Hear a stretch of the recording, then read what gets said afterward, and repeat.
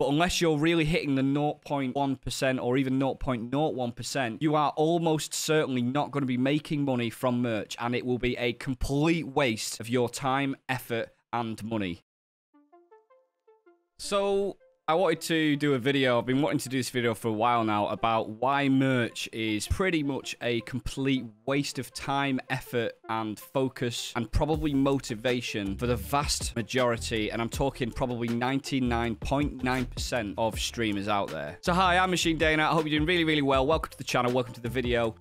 I've got quite a lot of experience in supply chain and logistics and e-commerce. I've worked for a couple of different software companies, one of which in particular, we worked very closely with some very large YouTubers and social media people. I held meetings with loads of these higher ups and also some of the social media people themselves. And I'm talking people with millions and millions of subscribers on YouTube here. I'm not just talking about somebody with 10,000 followers or 5,000 followers or even like 50,000 followers. These are really, really big people. And some of these people, even at the lower end, had like 500,000 to 1 million subscribers, and they just couldn't make merch work. They couldn't make it work. A combination of different factors meant that they just weren't able to make a profit from merch, but also it represented just one really big waste of time for them. Just very quickly in terms of credibility here, I was the guy that was negotiating the contracts, making the sale with them, and then having follow-up project planning with them and helping onboard these clients. I saw the sales figures over the course of many, many weeks, and the reason why that was important is because it affected my own commission, the number of sales that they made, because the larger the client that I brought on board, the more money I would get as a commission for the sale that I'd made for the sale. And the services that this company that I used to work for 5 or 6 years used to provide was a website, a back-end e-commerce management system for inventory and stock levels and supply chain, and then of course the actual storage, the picking and the packing of those goods globally. So I saw a great amount of detail about many different social media people, even people that were pretty sizable in clout. There were a few rare instances where clearly merch was definitely worthwhile, and I'll go into some of the detail about that in this video. So the main focus of this video is going to be why it's a waste of time for 99.9% of streamers out there, and why you should be focusing your time on other or high value things. Just don't waste your time on merch until you are ready for it, or if you are one of the exceptions that I'll mention towards the back end of the video. As always, if you find this useful, do hit the like, hit the subscribe button, and feel free to check me out at twitch.tv/Machine Dana, and let's do this.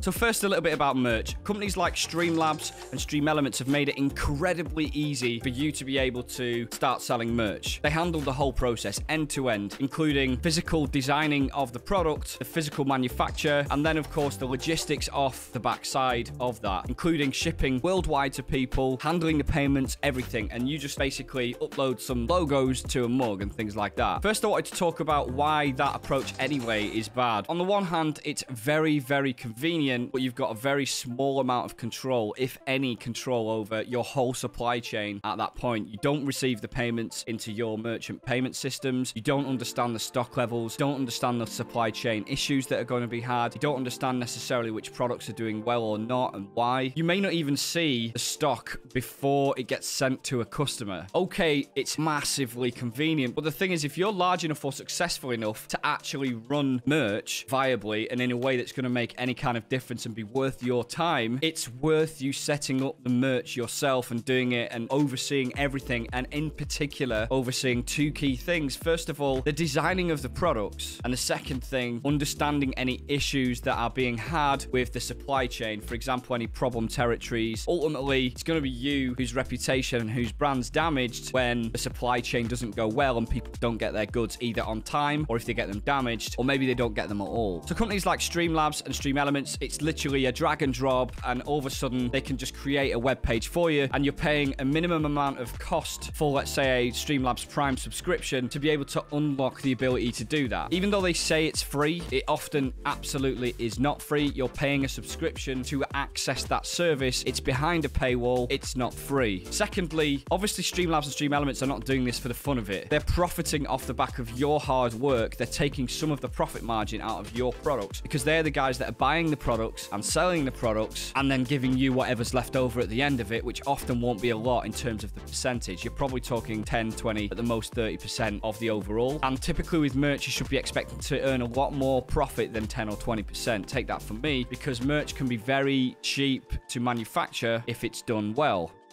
I want to tell you about a couple of different YouTubers that I experienced going through the sales process with, closing a service contract with, setting up integrations with all of their websites, web stores for merch, and then them realizing that it didn't work out, and some of the lessons that were learned from this. I'm not going to name who some of these people were, but I will name some of the more successful ones that we did work with. Amazing Phil and Dan Is Not On Fire were two people that we worked with. They collectively had something like 10 to 12 million followers, and it was only when they were getting to that level that it was starting to be successful. The smaller YouTubers, talking at the level at 500,000 to 1 million subscribers, merch just didn't really sell. And without going into a hell of a lot of detail, they probably weren't even making enough money to cover the service fees and to make a profit, let alone any kind of substantial profit, which when you take into account the process of creating products, delivering those products, and the potential brand damage that would have done to them should that merch process had not gone very well. For example, if the product was bad, or if the logistics system for that was bad, obviously that is a risk in itself. It simply wasn't worth it for some of these mid-end YouTubers. And when I talk about low to mid-end, I am talking 500,000 to 1 million subscribers. Now, there are some exceptions to the rule, and again, I'll go into these later in the video, but unless you're really hitting the 0.1% or even 0.01%, you are almost certainly not going to be making money from merch, and it will be a complete waste of your time, effort, and money. So, okay, I understand that some people want to have merch more from like a perception point of view and branding and for it to look good. If you're doing merch purely for the sake of having a brand and building the brand, it can start to make some sense as long as you're willing to accept that you probably will not be making money from this. It is a cost to your entity, a cost to your business, and is more than likely going to cost you a lot more money than it will bring in. Even if you've got 10 to 50,000 followers on Twitch and maybe you're getting 500 to 1,000 concurrent viewers, I guarantee that you're unlikely to sell more than 50 to 100 units of stock to your fans. And if you're happy with that, bear in mind you won't make a profit on that, then that's fine. But most people are probably going to be in this for a profit and doing this for the money. And I understand that people see this as like a romanticized extra product stream. It isn't an extra product stream until you are a very big YouTuber or a very big TikToker or a very big Twitch person. And even if you are a very large social media influencer, even then there's no guarantees that you'll make profit with merch. And that's because you can execute merch very badly. You can choose the wrong products. You can choose the right products, but they're just really bad quality. You can choose the right products at the right quality and totally screw up the supply chain, and the people that are buying the products are really turned off you, and you get a reputation for not being able to supply the products at all or in time. So even if you can get the first two elements right, you're still not guaranteed to get the third element right, and that's if you can even get the volume required to make this a viable thing to do. I watched how multiple YouTubers would come into the business via the agency that we were working with. We would handle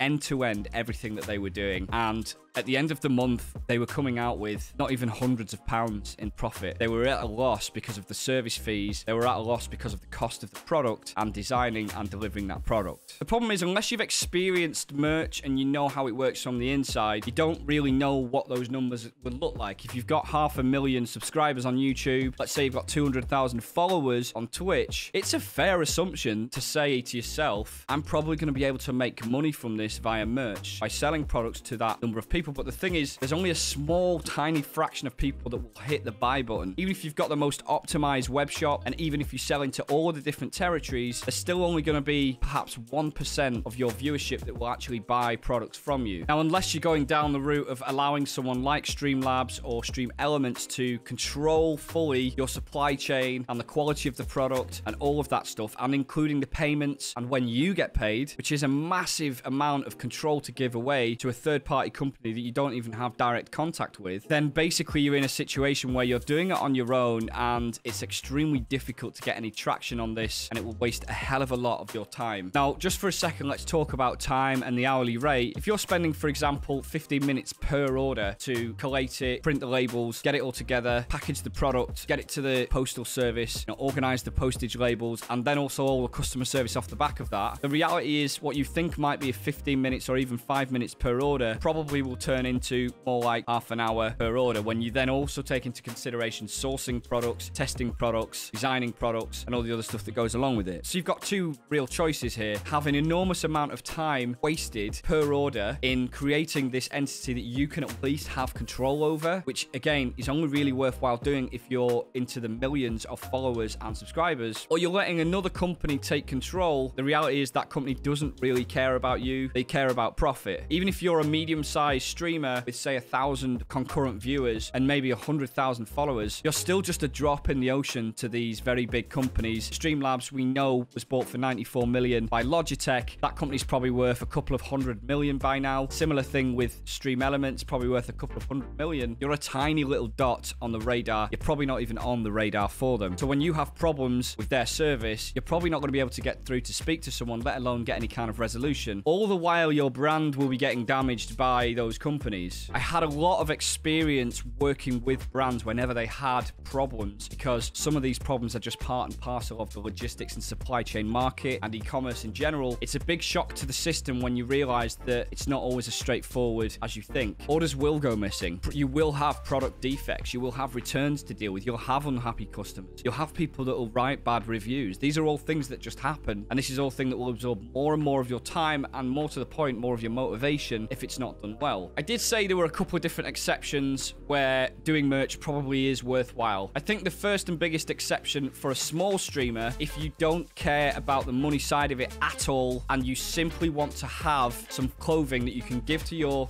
10 or 20 really, really key viewers or people that you know would love to have your products. If you're doing it as a loss, or maybe you're doing it as a giveaway, and you're happy to just absorb that as a loss for the purpose of creating some hype and just to improve the branding of your entity. But the expectation there is definitely not a money expectation. And again, even with that, you're still potentially going to have some issues with the quality of the product, and then some supply chain issues and things going missing, and so on and so forth. So it still could be quite painful, even if you're only buying 50 or 100 units of stock. Another exception is there are a very small number of really good third-party fulfillment companies that might be able to help you and don't require a lot of commitment in terms of the contract size and the money that you've got to pay for them, which means you could get some product into these companies relatively easy, and they could take away 70 or 80% of the pain. But even with that, really, you're still only going to be left with a situation where you probably have to be at a certain level to justify the cost of that. Even at that level, you're still probably going to be paying 250 or 500 pounds per month, because any less than that, and it's simply not going to be worthwhile the third-party fulfillment company to even engage with you. So there are ways to do it, maybe when you're the medium to larger size streamer, where you can make it work from a service point of view and it be not quite as painful. But again, the expectation of profit even with that should be fairly low. The final exception is if you are genuinely a very large streamer or a very large YouTuber, and you've got a lot of highly engaged fans, and if you're getting like hundreds or thousands of requests for merch, that might be a situation where you want to consider doing maybe a limited run of high quality gear rather than a sort of massive range of products, and perhaps the quality won't be very high. So at this point, even when you are a larger streamer or a larger influencer, I'd still recommend that you consider the types of products that you release as merch. I wouldn't recommend doing the basic stuff like mugs and pens and stuff like that, because although they are easy to handle, source, and send out and ship and all the rest of it, it's very much like a Me Too product, and everyone kind of does the same thing.